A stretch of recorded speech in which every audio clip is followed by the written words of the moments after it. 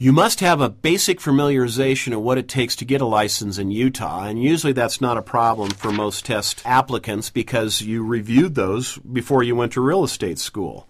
What does come up occasionally is the point system that fulfills the experience requirement for getting a broker's license. To get a broker's license, you must have 3 years full-time experience. That doesn't mean that you've had a license and it's been hanging with the broker somewhere and it's been 3 years and so, wow, it's month 37, I can go down and now get my real estate broker's license. No, you have to have sufficient points in order to get the broker's license to satisfy the 3 years experience. Yes, you have to have 3 years full-time experience. But what does that mean? Well, the division, through the commissioners, have come up with the point system.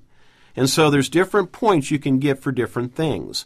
Selling real estate would be the main thing they're looking for, and you get 2.5 points for every piece of residential real estate that you sell, more for duplexes and fourplexes, more for apartment buildings, a couple of points for an improved lot, 10 points for vacant subdivision land.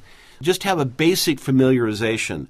Also have a basic familiarization on optional experience. In other words, you could perhaps have 2 years full-time experience as a real estate agent and 1 year's experience as perhaps a CPA or a mortgage loan officer, or maybe a licensed escrow officer, or maybe a designated appraiser or a general contractor or a bank officer that does real estate loans and so forth. Even being a licensed pre-licensing instructor can get you some points towards your broker experience. But whether it's actual real estate experience or alternative experience that they will accept, it still has to total 3 years full-time experience.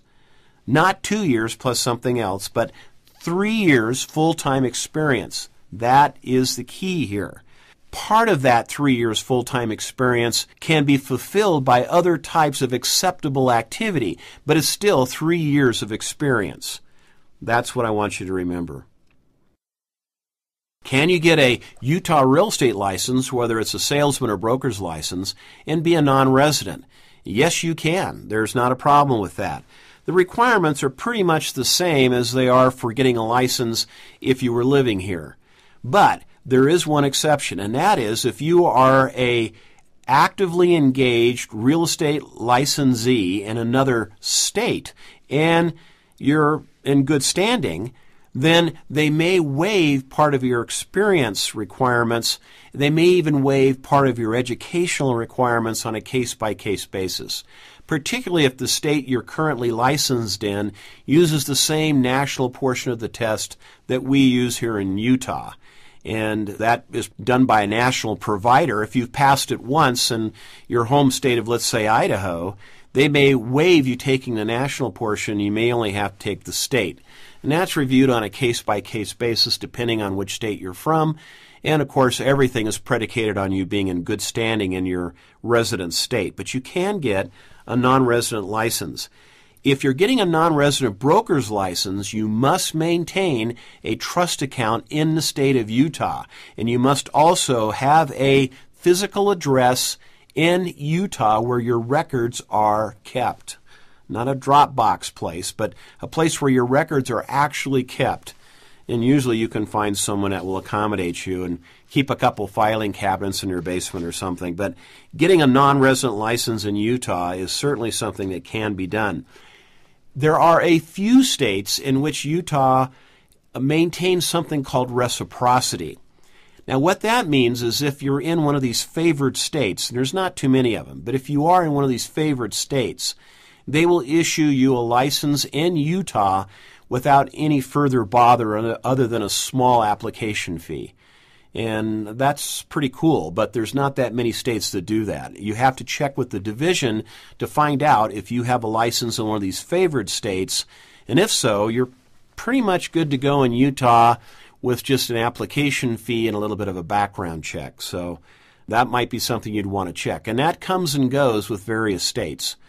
At one time, we had reciprocity with the state of Montana, and I obtained a Montana license for only a $50 fee in the state of Montana, because Utah would allow Montana brokers to do the same thing in the state of Utah. But after a while, I guess there was a falling out between the states, or that changed, or maybe no one ever asked for it.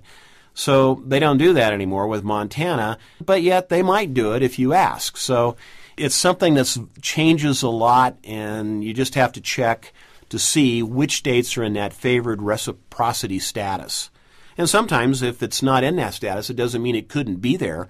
It just means that something has to be worked out between the real estate directors in both states and then approved by their commissioners, and then away you go. Might save you a bit of schooling, but at this point, if you're listening to this review, you probably already had the schooling. So let's keep moving along here. When you receive your license from the state of Utah, it's going to have two pieces to it. There's a large piece, which we affectionately call the wall license, and there's a small piece that's a pocket card.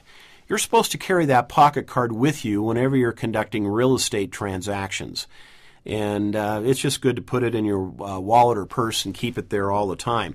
The wall license must be given to your principal broker. And even though we call it a wall license, it doesn't have to be hung on the wall. It just needs to be kept in a file somewhere so that if someone from the general public, if they happen to come into the office, could ask your principal broker or staff, hey, that Rick Roller guy, does he really have a license? I want to see it. And they'd have to produce it to show that, yes, he really does have a license. When you transfer from one broker to another, you have the right to get that wall license back so that you can go to your new broker and then give that wall license to them. But of course, a lot of this is done electronically now, and you can either change your affiliation with a physical card, or you can request this online and then have brokers email back and forth with the division and then accomplish it that way. But you still need to go get that wall license because you have to give that wall license to your new broker.